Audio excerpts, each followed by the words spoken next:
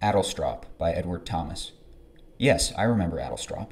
The name, because one afternoon of heat the express train drew up there unwontedly. It was late June. The steam hissed. Someone cleared his throat. No one left and no one came on the bare platform.